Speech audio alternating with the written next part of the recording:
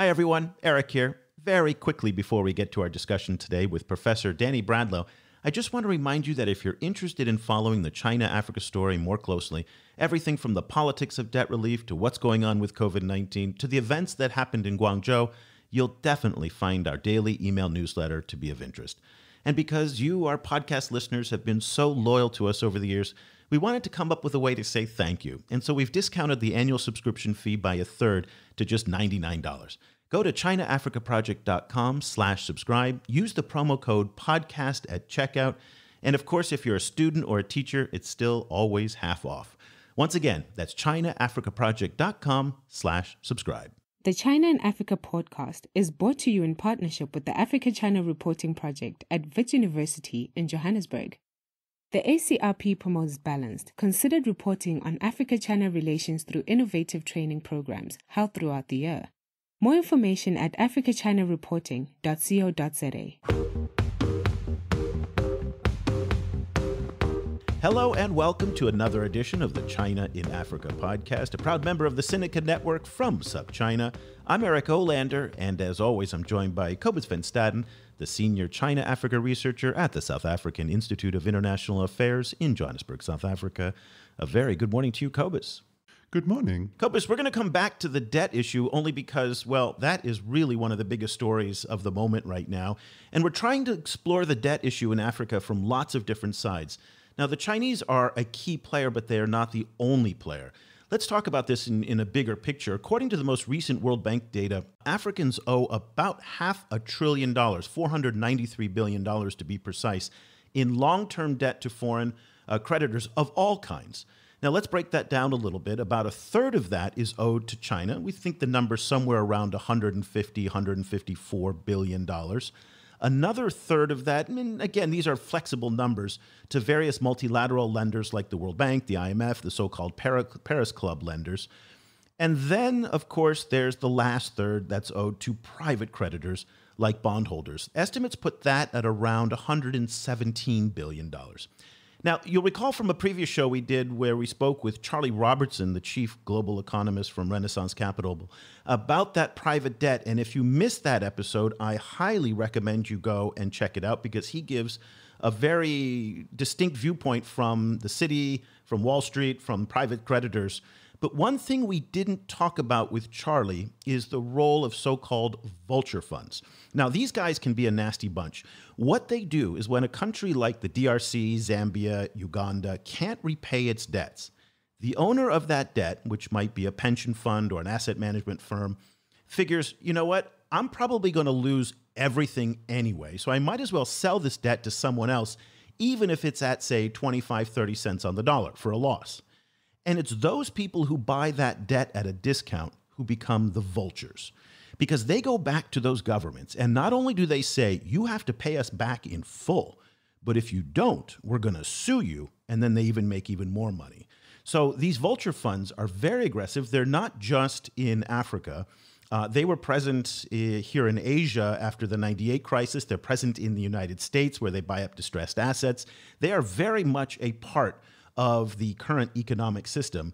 And they are circling overhead right now, as vultures do in Africa. And Cobus, it's interesting here because so much of the discussion today about debt in Africa and the debt crisis focuses on what are the Chinese going to do. And I've been trying to get into these discussions on social media and Twitter to say, folks, I don't think you have to worry about the Chinese as much as you have to worry about these private creditors and the vultures. Yeah, I completely agree. You know, kind of and this has been, you know, one of the reasons why I think we need to discuss also, you know, in this conversation, the initiative by the G20 to, you know, to put a blanket freeze on repayments, you know, along, with certain kind of strings attached. And because, so many of these initiatives focus on big players like China, like other big bilateral lenders and multilateral institutions.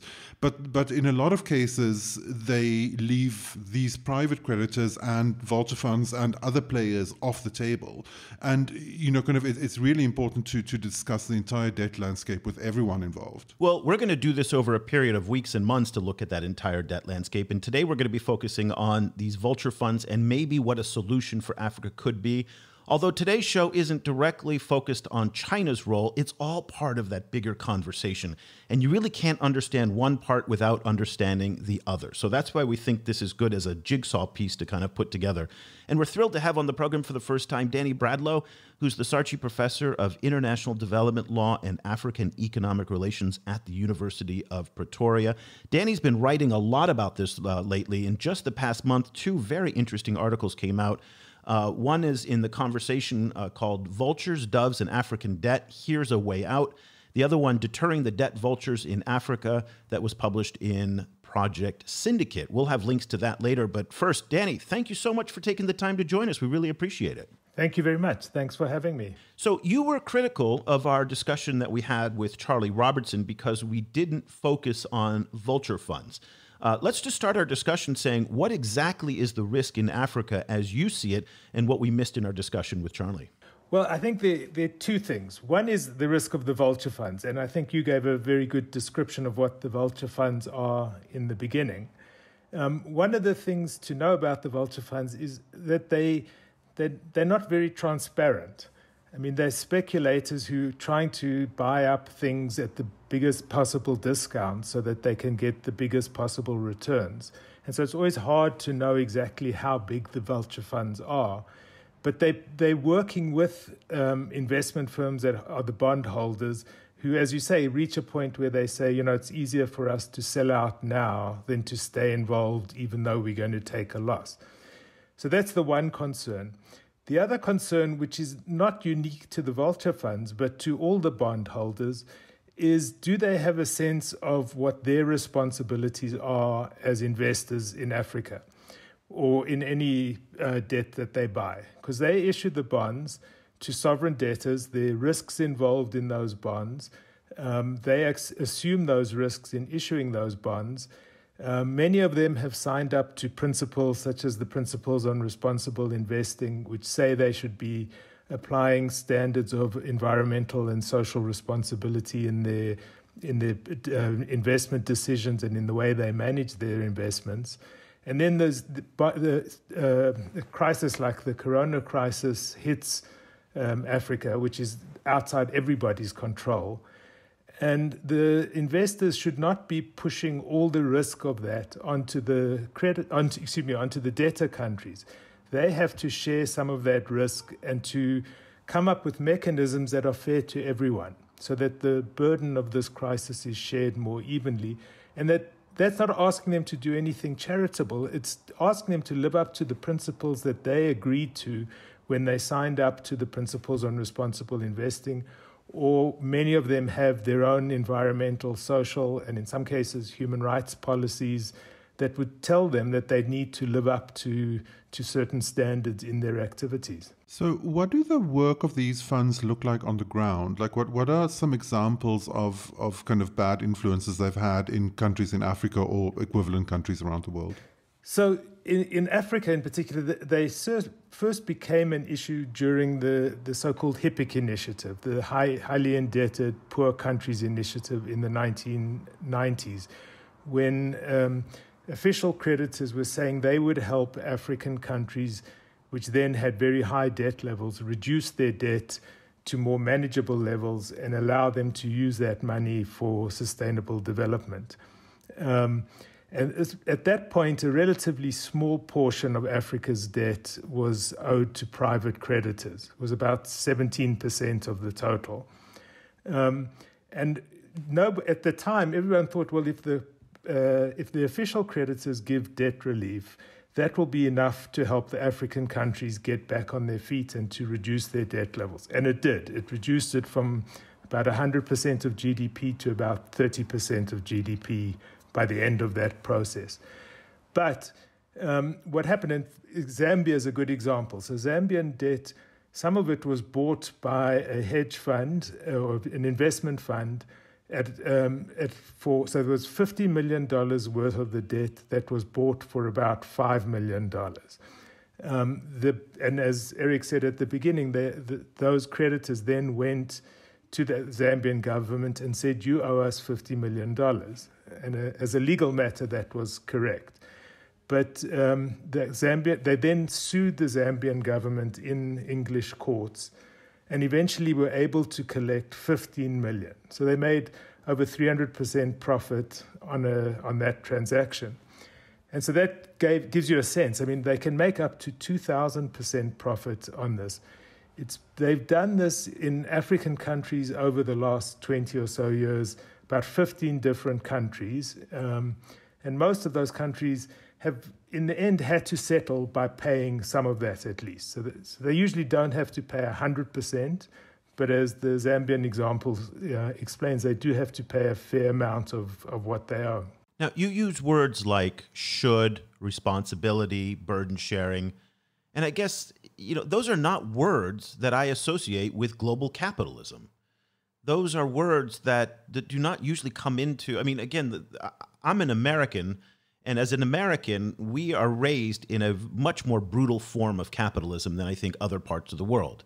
We are accustomed to, again, things that I think Europeans and others would find objectionable in many ways. And so it's a little bit odd for me because who is going to enforce that fairness you're talking about? Because from what I can see, it's purely voluntary. You're asking the companies who have made those commitments. Walmart makes a lot of promises that it doesn't live up to. Lots of companies do that on ethical sourcing, lots of different things. That's just in part of their marketing and their brand positioning, but they don't actually mean it if it's going to compromise their bottom line. So I'm wondering about these ideals that you're putting forward and the reality of that actually happening. Okay, so I mean, you raise a good point. There's no legal requirement that you could enforce that says they must do that and they can be held legally liable if they don't. However, over the last 10, 15 years, most financial institutions have been moving to saying they're going to be much more responsible in terms of their lending activity. You might recall last year the US Business Roundtable, for example, which represents the biggest corporations in the world and is chaired at the moment by Jamie Dimon, the JP Morgan CEO, said that companies should not focus primarily on the producing value for their shareholders, but they should focus on all their stakeholders and delivering value for all stakeholders. BlackRock, the CEO of BlackRock, has said something similar. More and more companies are saying that it's in their best interest to focus on environmental, social, and governance issues in making their investment decisions. So there's a shift going on in realizing, partially because of climate change, partially because of changing political dynamics, that it's no longer good business to just be driven by short-term profit motivations. Yeah, but do you genuinely believe that? Because, I mean, again, I'm surprised only because during the pandemic, CNBC is reporting that American billionaires became $434 billion richer. Jeff Bezos himself became $34.6 billion richer, and Mark Zuckerberg, $25 billion. Who manages all that money but Jamie Dimon and BlackRock? I mean, these guys, I mean, the wealth has been floating up to the top. Part of the reason why we're seeing the unrest in the United States is that very inequality that these institutions have helped foster. So I've seen no indication beyond the rhetoric that they're actually going to do this, which makes me suspicious that they would do something like this in Africa as well, that they would actually live up to those ideals in Africa. There's lots of grounds for being cynical about this. I mean, I find it stunning that you can go look at JP Morgan, for example, and it has a human rights policy on its website. Easy to find. When you read it, it's as good a human rights policy as I think many human rights lawyers or activists would want. But I don't think most of us would be confident that they're going to live up to that all the time. So I think there is grounds for cynicism. I think, though, we need to take them at their word and, if necessary, be calling their bluff and saying, you need to show us what you mean by this. I think point number one. Point number two is, this is becoming clearer now during this crisis as well, is that it's becoming clear that companies that live up to responsible environmental, social, and governance standards actually have better profitability records and lower costs of capital. So there is a strong reason, financial and economic reason, for them to want to do this as well. I mean, if you put this specifically in the African context, we know that this crisis is as severe a crisis as there's been in the last 75 years at least. I mean, just to give one indication, the IMF 6 months ago was expecting African countries to grow at about 3.5% for this year, 2020. In April, they said it would be a decline of 1.6%. And it's likely when they next update this, it'll be even more of a contraction.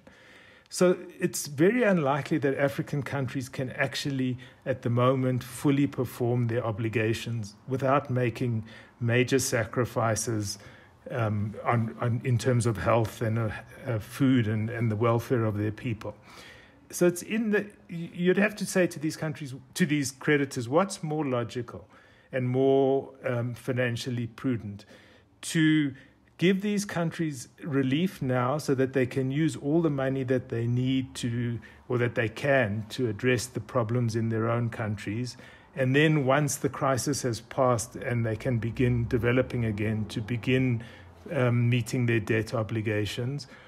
Is that better? Or do you really think if you squeeze them as hard now as the law allows you to do, and that you agreed with them not out of any malice, but out of what you thought the world was like a year ago or whenever the debt was incurred, and then expect them when the crisis is over and they've had to bear the burden of the crisis plus meeting their debts, that they will really be in a position to service their debts according to their original terms. And it seems to me that it's enlightened self-interest, really, to say, let's help them through the crisis, and then once it's over, we can think about what's the most effective way to get the countries back into working order again, so to speak. What is the institutional framework within which they operate? Who are they regulated by, if anyone, and who can African countries complain to in case there is kind of this kind of terrible situation like a government being held hostage essentially? You mentioned that that particular fight was fought out in British courts. So is it really a situation where London essentially decides the fate of an entire African country? I mean, only if it actually gets to court. Part of the problem is there is no real institutional framework. I mean, if we were talking about companies, we would be saying, the company could go into some form of bankruptcy, and then there's a legal procedure involving a court that would make a decision and that would enforce some sort of an agreement on everyone. There is no similar arrangement for dealing with sovereign debtors. So that there's no framework that can make this anything other than a voluntary process. All the bond holders, to the extent that they're institutional actors, would be subject to some regulation in their own countries. But those, that could mean many different countries, because there are going to be hundreds of different bond-holding institutions, and they each would be in different countries, and each one country would have slightly different regulations. It might be even within one country that you're dealing with different sorts of institutions, so that they have different types of regulators as well. Each of the bonds would have different legal terms and conditions, so that it becomes a very complicated process. And in a way, either you have to get agreement from everyone, or at least a critical mass of them, which is very difficult, which is why I've said in my idea of a Dove fund, let's not even deal with that. Let's raise money that essentially the Dove fund becomes a responsible investor in the bonds of African countries. So it can buy the bonds without seeking permission from anyone. It just has to have the money to do that. And then it can deal with them in the way that it thinks is the most responsible. Now, you've mentioned DOVE funds, and that's an acronym for Debts of Vulnerable Economies. That's a cute acronym, by the way. So that's it just works really nicely, especially as a contrast to vultures. And it seems, if I understand this correctly, to be very similar to the idea that is being promoted by Vera Songwe and the United Nations Economic Commission for Africa, where they would kind of buy up all of the debt, or round up all of the African debt and then have it purchased or collateralized in some way by a AAA or a high bond rating or high credit rating agency like a central bank or the African Development Bank or someone like that, and then resell that to investors under the better credit rating. So therefore, the actually underlying assets would be protected. And so that's the general idea. Can you just tell us a little bit more about this DOVE fund and the debts of vulnerable economies and what it is and why you think that's a part of the solution? So it's not dissimilar from what the UNECA and Vera Songwe's organization is thinking. What it does that's different is it says it'll do three things. It says, look, the first requirement is Africa needs money. So you want a fund that will come in, and let me back up a second and say, how do we raise money for this fund?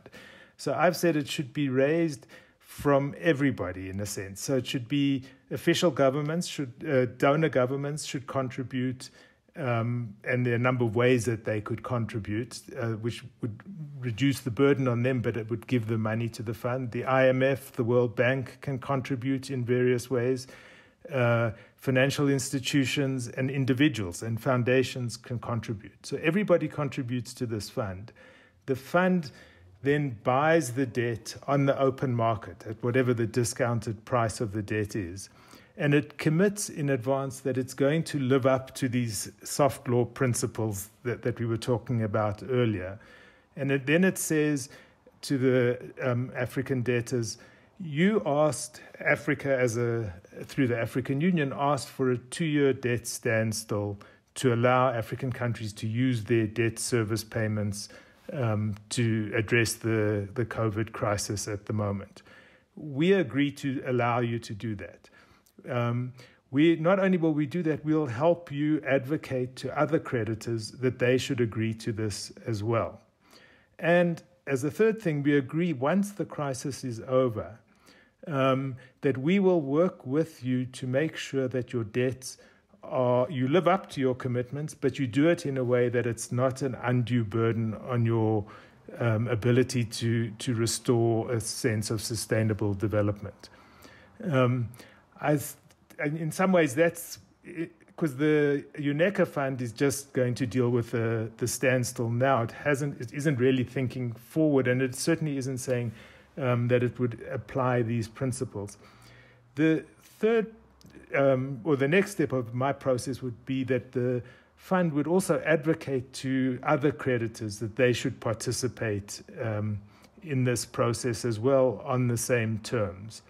And if it's big enough and influential enough, it has a seat at the table when the negotiations begin, and that it can then put these principles and try and push everyone to adopt a more socially and developmentally responsible approach to the debt. Support for this podcast comes from the Africa-China Reporting Project at Wits University School of Journalism in Johannesburg. The ACRP provides reporting grants, workshops, and other professional development opportunities for both African and Chinese journalists. Follow the ACRP on Twitter at Wits China Africa or visit africachinareporting.co.za for information about grants and upcoming seminars. What are the main obstacles that you see to implementing this kind of system, as you're suggesting? Like, who are the stakeholders who might resist it the hardest? So the biggest obstacle is raising the funds. So it's getting some foundations, some donor governments to raise the funds. From the donor government point of view, one way that they could do that is, as a legacy of the global financial crisis, they have SDRs, which are the special drawing rights, which are the IMF's created reserve asset, which they don't use. And they could donate that to this fund in various ways so that that money gets used for that.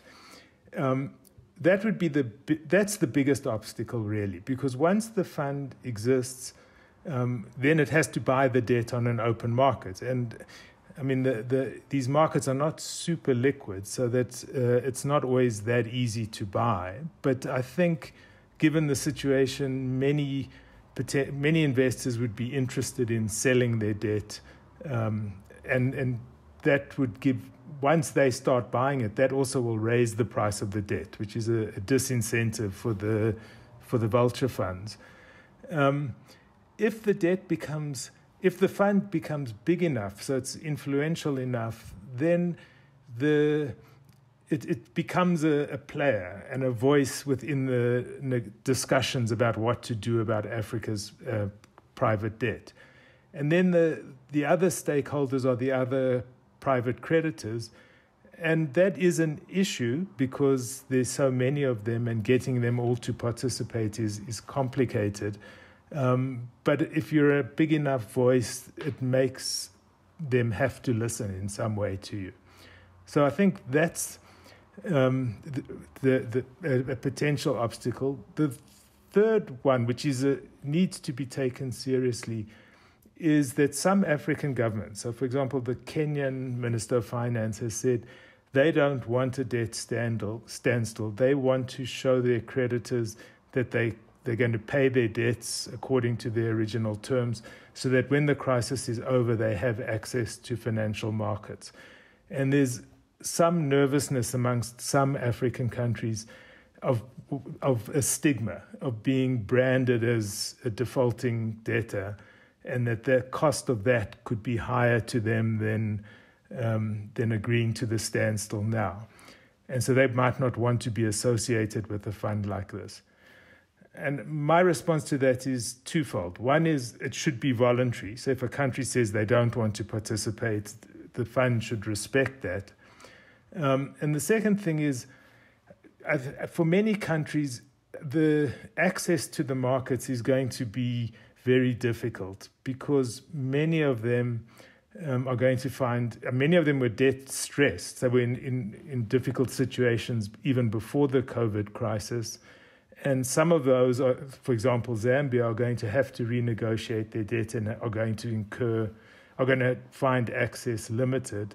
And so for those countries, this becomes a potentially benefit and something that they would support, and the fund can just focus on that group of countries. I'm wondering if, as you've been talking about this, if you seem discouraged now by seeing what's actually playing out in reality, that the IMF and the World Bank have called for a $100 billion fund to help Africa. That has not come about. Meantime, trillions of dollars have been approved by the U.S., European, and the Chinese and Japanese governments in lightning fast time. But yet $100 billion is too much. The G20 plan is meeting with lukewarm reception. Even Kenya turned it down. And so raising this money is actually a big thing. Now, on the SDRs, the special drawing rights, it's my understanding that you cannot just raise money for Africa. The special drawing rights in the IMF go for everybody. So they can't just portion out a part of the world that gets an expanded capital infusion from special drawing rights. So when they expand the special drawing rights, Iran will benefit, North Korea will benefit, China will benefit from it, China being the second largest shareholder in the IMF. And that's not something that's going to go down very well in Washington, where the Trump administration doesn't like any of those people. So I'm wondering about when this idea meets the reality of raising the money, and we're seeing right now, nothing's happening on that front. Does that undermine the whole premise of the Dove Fund, then, if you can't actually get started by raising the capital? There's no question that the first question is raising the capital. Just on the SDRs, though, it's important to distinguish. So in the financial crisis in 2008, the IMF issued $250 billion worth, more or less, of SDRs to countries according to their quotas. And as you said, so it goes to everyone pro rata. So now that a lot of that 250, so for example, many of the European countries or the US received an allocation at that point, but they haven't actually used it. So it's sitting on their books as a reserve asset that they're not using. But they could use that to contribute to a fund like this. That's different from if the IMF decides now to make a new allocation of SDRs, which would then go to the full membership.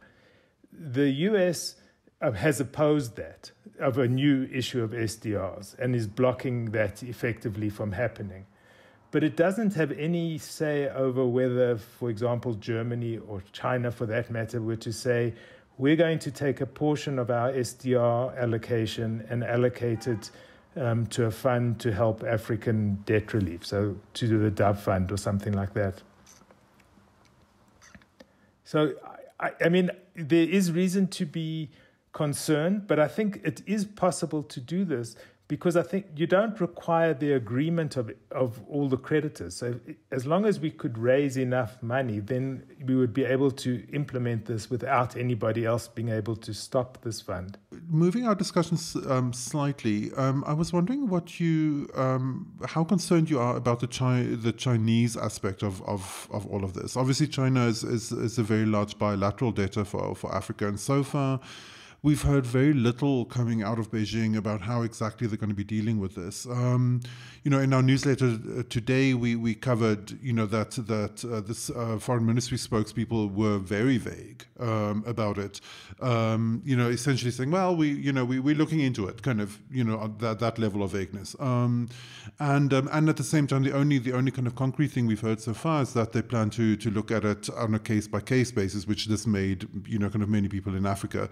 What is your view of how the Chinese portion of this issue fits into the wider landscape of the debt crisis? So there are two aspects to that, I guess. First is that there is a real concern amongst the creditors that there should be equal treatment of all creditors. So if the official creditors give debt relief and the bondholders give debt relief, but China doesn't, then there's a concern that all the benefit of that relief really goes to China rather than to being used for the benefit of COVID-related issues in developing countries.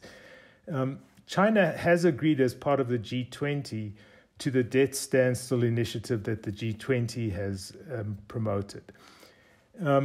But I agree with you, there is a concern because, as you pointed out, the Chinese debt accounts for roughly a third of the total African long-term external debt. Now, it's mainly, as I understand it, bank-based debt, and a lot of it's related to specific projects. So it is a particular category of debt. But if a third of the debt is not incorporated into the debt relief, that is a problem. I think it is necessary that China participate for a debt initiative to really be meaningful.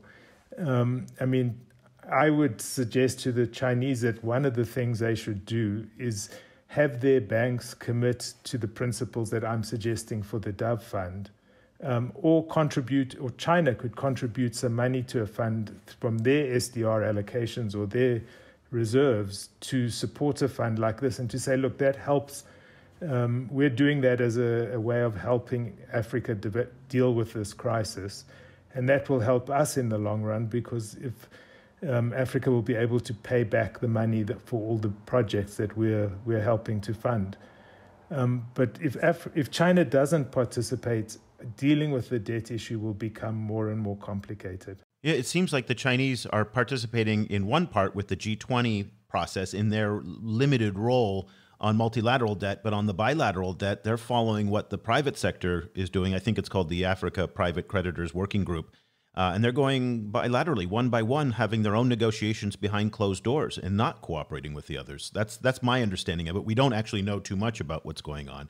I'd like to close our discussion just to kind of get a sense of, based on what you've seen now over the past 2 months, and I say 2 months only because it was on March 23rd when Ethiopian Prime Minister Abiy Ahmed, he issued a declaration ahead of the G20 summit, the virtual G20 summit, where he said that African economies were facing an existential threat unless there was debt relief. It has been 9 weeks now, and we have not seen much progress at all, either on the bilateral, the private creditor, or on the multilateral side. I mean, maybe a lot of things are happening behind closed doors that we don't know about, which I presume, but at least publicly, not much has happened. Meantime, credit ratings are getting hit. Foreign exchange reserves are declining. Inflation is going up, and the situation is deteriorating by the day.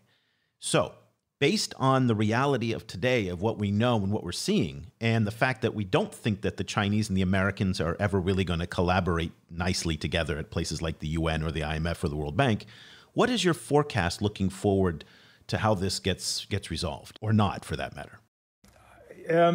I mean, I think there's a serious risk that it doesn't get resolved in any comprehensive way. I mean, the G20 initiative is a standstill for the next 6 months, from the beginning of May till the end of the year. The IMF has a small debt relief fund for the poorest countries.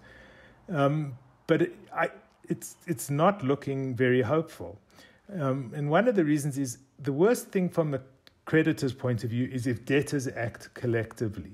And most of these initiatives are calling for debtors to act collectively. And that's a problem. As this crisis goes on and it gets worse and it becomes clear how deep the economic crisis is, one can only hope that there's more willingness by everybody to be creative. Because ultimately, if the crisis is as severe as it's beginning to look, then the chances of African countries being able to pay their creditors goes down, and coming up with ways that can, at least over time, enhance that seems to me to be in everybody's interest. But I agree with you. There's lots of grounds to be skeptical, but I'm hopeful that an idea like mine, at least if it doesn't succeed on its own, at least stimulates people to think more creatively about how we can deal with this very serious crisis. Indeed. You closed one of your articles recently by saying Africa is facing a profound crisis that could set its development back a generation. So we're not talking even just a few years, but an entire generation, and that really shows what the stakes are. The two articles, and we're going to have them, are Vultures, Doves, and African Debt, Here's a Way Out, and also Deterring the Debt Vultures in Africa by Danny Bradlow, Professor of International Development Law and African Economic Relations at the University of Pretoria. Professor Bradlow, thank you so much for taking the time to join us and to stimulate the discussion with these ideas that I think are overdue. We don't have enough of these kind of more hopeful conversations that are going on right now, and so we really appreciate it. Thank you so much for your time today. Thanks for having me. It was great. Cobus, I think I came off sounding a little skeptical when speaking with Danny, in part because I am skeptical. I think he's got more optimism in the system. I think he's got more optimism and hope that companies like JP Morgan will do, quote unquote, the right thing. I think he's more optimistic that there'll be collaborations between parties that don't normally work together. The Chinese, the Americans, the Europeans, even Africans who don't always work together very well. I mean, this idea of Pan-African unity in terms of coming together on debt is really unprecedented. So we don't know actually if this will work or not. But it just seems like to do this under great circumstances would be really difficult. But now to do it under a gun to the head in the form of a pandemic and, again, deteriorating economies by the day. I mean, the erosion is happening minute by minute. The debt is piling up. I read today, for example, that Angola has a $750 million bond payment that it has to make before the end of the year. Now, for a country that sells oil and oil's prices are in the tank, that's a hard thing to do. That's a very, very difficult thing to do. So I am very skeptical that this is going to happen. I have a feeling that what I'm thinking now is that everybody's negotiating separate deals. The Chinese are negotiating one set. They're not talking to the IMF. The G20 is doing something different. The private creditors are doing their thing. And there's a sense of chaos right now. And everything that Danny was talking about was predicated on the idea, and we also heard this from Vera Songwe as well in our discussion with her, that there's some unity in the discussion. And I don't see any evidence of that. That might just be because we're on the outside. We don't see what's happening behind closed doors. So I freely admit that we do not have the best line of sight on all of this. But from what it looks like from the bleachers, it doesn't look good. and I'm speaking very much as a non-expert in this particular issue. It seemed to me that both Danny and Vera's way of articulating it was, was to a certain extent based on the idea of some form of institutional constancy. That post-COVID, the system that we had pre-COVID will roughly keep going, and that the kind of trajectory trajectory towards more kind of ethical investment lending, kind of economic dealings on the international scene, that we've seen a big push for, through the HIPC initiative, through the work of people like Jubilee, kind of through the other kind of human rights actors also taking on corporations, that kind of thing that we've seen the development of from the 90s through 2020, that would continue post-COVID. At the moment, I think that assumption, which I think it's for a lot of researchers is a necessary assumption to, in order to do their work, kind of, because otherwise you're in kind of sci-fi territory where you have to like try and predict what norms are going to be like, after this crisis.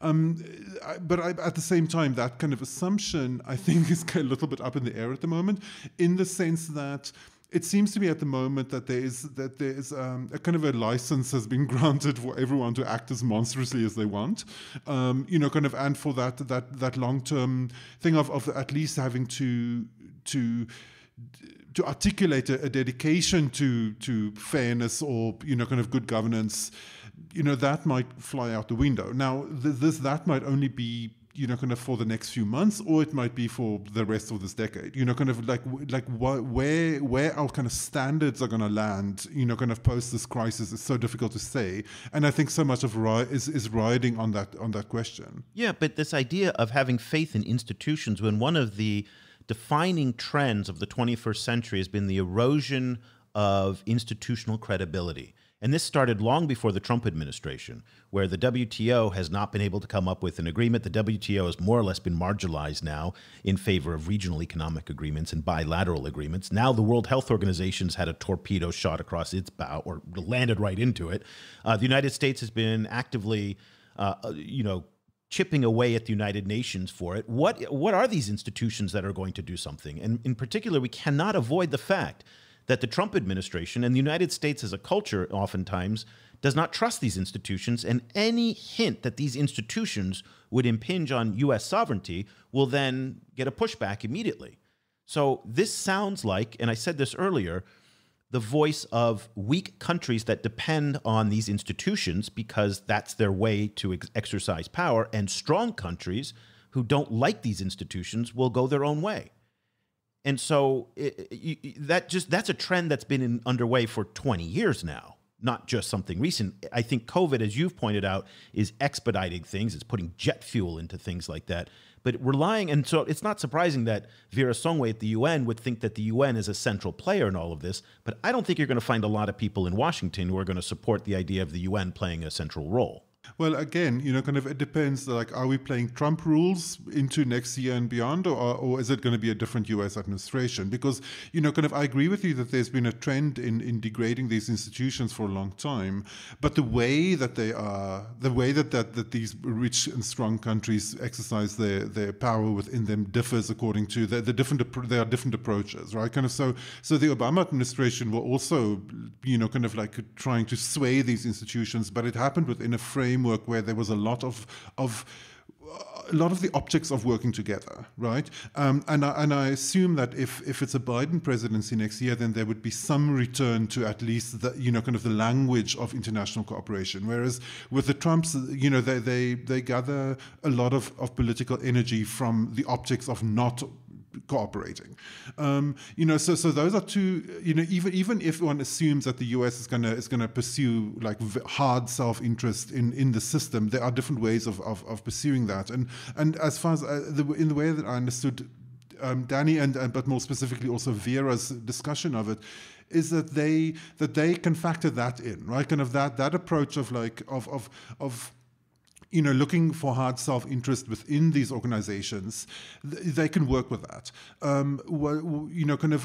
If it happens, we see a continuation into the 2020s of a very hard anti-institution kind of way, bias, the way that we saw from the Trump administration, then I think I agree with you. Then it starts kind of dealing with the institutions. It all starts becoming pointless.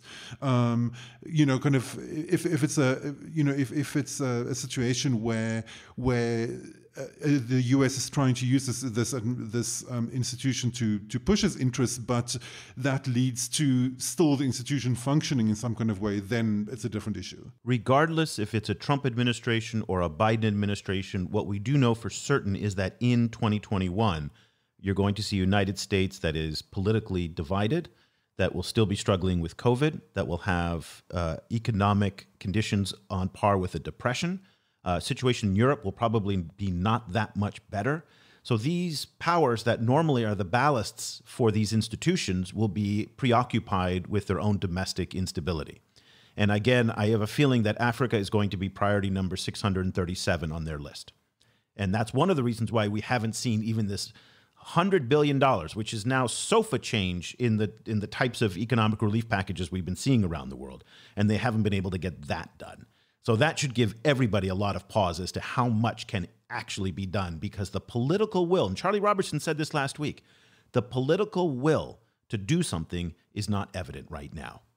And my guess is that's not going to get better as the economic situation and even now the political situation in a place like the U.S. deteriorates. That's just my 2 cents on it. Final thoughts to you, Cobus, before we go. There's one card that Africa has to play, which could swing political will very quickly in Europe. I know what you're going to say. I know where you're going with this one, which is people's feet. Exactly. It's like, kind of like, it's the old Fidel Castro trick, right? Kind of like send millions of little boats. It's the thing of like, that kind of thing of like, now that we're so overwhelmed and so kind of, we're facing such hardships due to this pandemic, it might be impossible for us to enforce any kind of control of illegal immigration to Europe. Yeah, that's what I said in today's newsletter. Yeah, I was writing about that very point in today's newsletter, and there is a point to be made about the protests in the U.S., that African Americans are getting some results again in the form of increased charges against the 4 officers only because they have protested so violently and so aggressively and so loudly. And one might think that the current African leadership approach to debt relief is very subdued, diplomatic, and quiet, and that they may actually want to start turning up the volume with threats like what you've been talking about and allusions and references to political instability to say, if you don't help us with this problem, this will become your problem. And that is what Europe wants to avoid. Yeah, I think if that becomes a calculus, then Brussels will be able to find the money probably in half an hour. Oh, I have a feeling, yes. The Germans are very keen on that, very keen on that. So that'll do it for this edition. Today, again, we didn't talk a lot about China, and we do that from time to time in order to provide the broader context around the China-Africa discussion, because after all, this doesn't happen in a vacuum. So this is one part of the debt relief picture that African governments are wrestling with. The Chinese part is another one.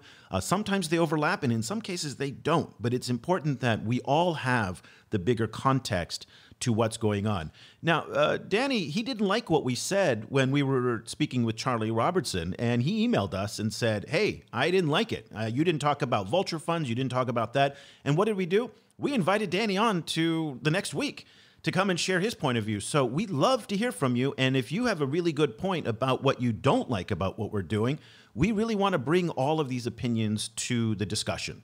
So that is our objective here. That's what we do in our newsletter, where basically what we're doing in the newsletter, and I write it every day, is I'm trying to capture the conversations every day from all these different people and these different ideas, like Danny's.